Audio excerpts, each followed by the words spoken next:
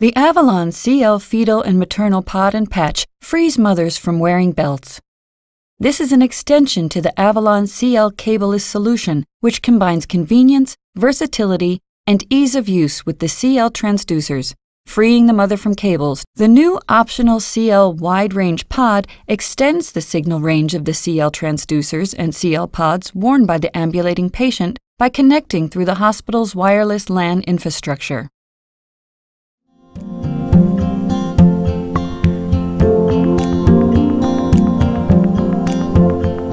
Secure a patch and skin prep paper along with water, soap, paper towels, and a razor to shave if necessary. Help the mother to get comfortable in the bed. A good prep is essential to obtain quality signals. Use mild soap to wash away any cream, oil, or gel from the mother's abdomen. Inspect the mother's abdominal skin.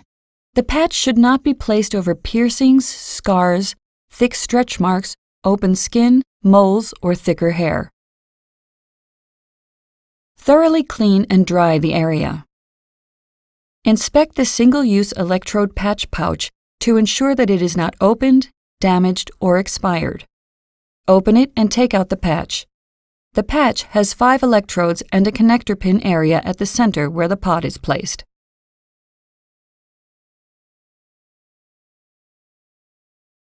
Find the intersection between the vertical midline and transverse mid-abdominal line. Typically, the lines intersect over the umbilicus. Remove the adhesive backing from the central patch. Verify the correct orientation of the patch. The brand printing on the top electrode must point to the patient's chest. Place the central adhesive area of the patch on the patient's abdomen. Then press it down.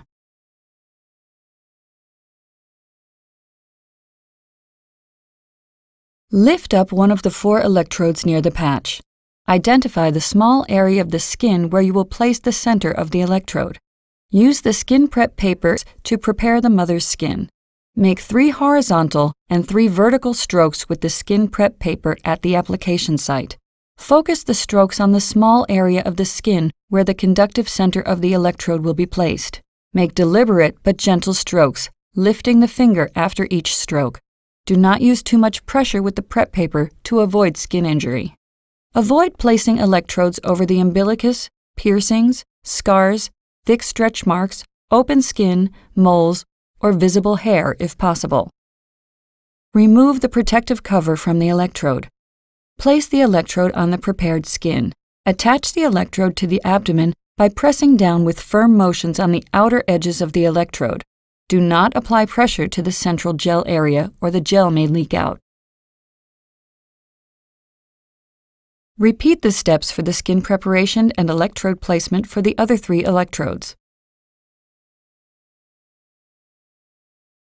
For the last remaining electrode attached to the long flexible cable, identify the small area of skin to prepare so that the center of this reference electrode will be positioned on the midline, approximately 6 centimeters, that is 2.4 inches, above the rim of the symphysis pubis.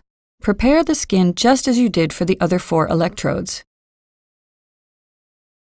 If during monitoring the AFHR signal quality is poor, reposition the electrode lower down on the abdomen to maximize the fetal heart rate signal, and consider placing the electrode under the paniculus just below the turn.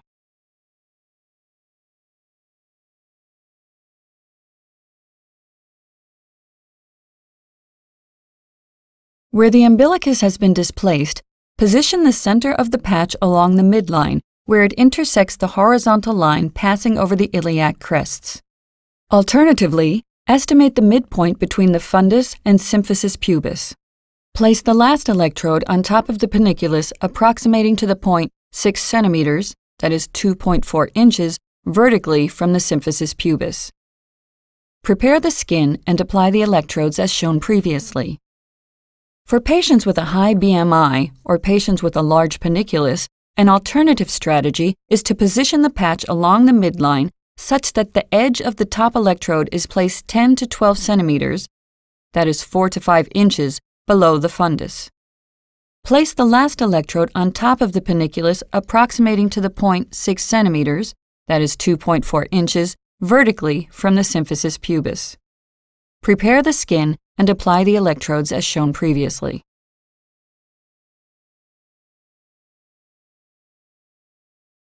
Place the CL Fetal and Maternal Pod on the powered-up CL base station to assign it. Wait until the charging LED of the base station stops blinking, and then pick up the pod. The LED briefly lights up white to indicate that it is ready to use. Place the pod on the CL Fetal and Maternal Patch. To confirm that the electrodes have a good impedance, do an electrode status check. The CL F&M electrode status window pops up when the pod is connected to the patch. If the electrode is green, the skin contact is good. When a good skin contact status is indicated for all 5 electrodes, the status window closes and the measurement starts automatically.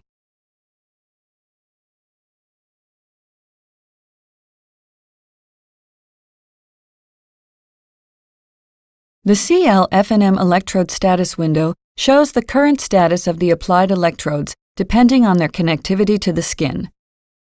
If the electrode is red, although you have allowed the gel enough time to be absorbed, the skin contact is insufficient. Repeat the skin preparation. Carefully remove the electrode from the skin. Dry the skin. Repeat the skin preparation procedure. It is not recommended to skip the electrode status check if bad skin contact quality is persistently indicated for 1 or more electrodes.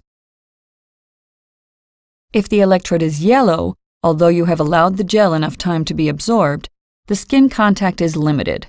Further skin preparation may be required as shown previously. If the contact status cannot be improved, you can choose to skip the electrode status check by selecting the Skip Check Start Measurement button in the CL F&M electrode status window. Measurement accuracy should not be affected, but fetal heart rate detection may be less sensitive. If the electrode is gray, the electrode status is unknown. This status may be shown temporarily, or in case of a patch malfunction, combined with a technical alarm message, that is, an in-op. In such an unlikely case, retry connecting the pod to the patch.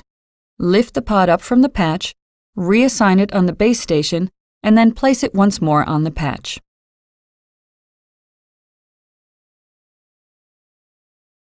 After a successful electrode status check, monitoring begins automatically.